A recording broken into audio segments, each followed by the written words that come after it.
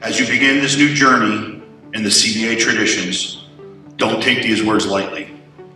Recite them often and say them slowly so they sink in. Remember, you're held to a higher standard and there's a lot more expected of you for being here. With each year, remember what this oath means to you and to your fellow classmates.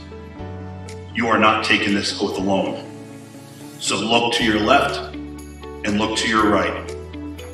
And know you have a brother next to you for now, for the next 4 years, and for the rest of your lives.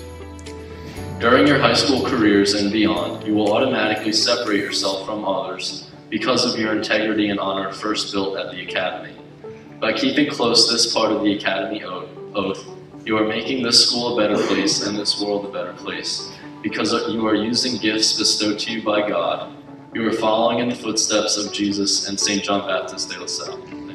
A commitment to not only yourselves, to your family, and to the brothers that are sitting beside you. So as you recite your oath today, and you sign your oath today, I ask that you seriously read the words slowly, understand what they mean, and swear and affirm that you are going to abide by them to the best of your ability. As Major Zielinski shared, there's going to be times where we all stumble. There will be obstacles, there will be challenges.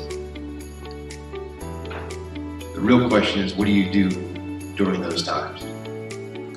How do you grow?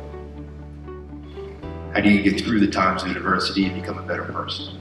We, the men of Christian Brothers Academy, do solemnly promise before God